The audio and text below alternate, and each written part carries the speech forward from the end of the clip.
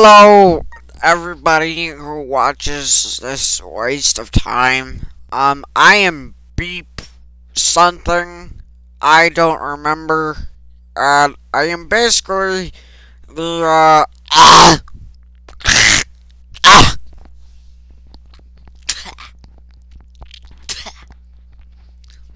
sorry.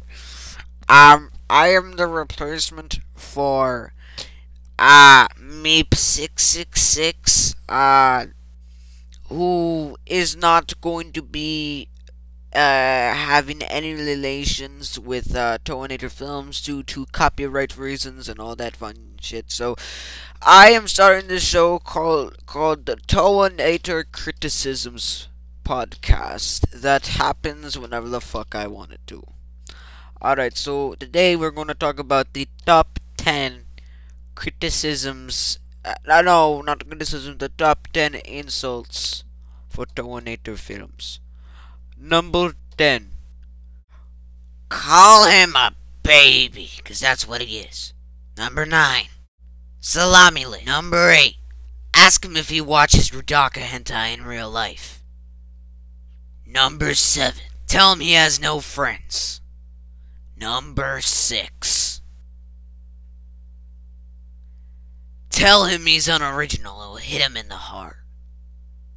Number 5. Simply dislike his videos. He'll be devastated. Number 4. Tell him he's a stalker like he is.